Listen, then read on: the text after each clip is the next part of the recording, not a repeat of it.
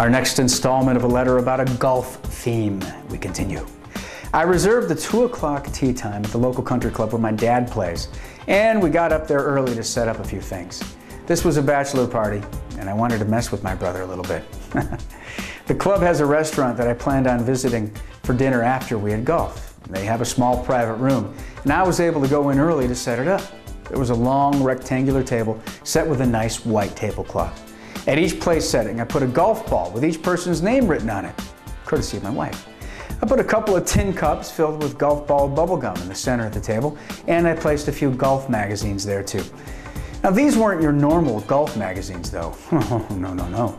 I carefully took the covers off of some and stapled them over some Playboy magazines so that the guys and Sam would get a nice surprise when they opened them up.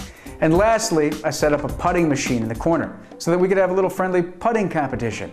My dad sprung for a new golf club for each guy, and I lined them up along the wall.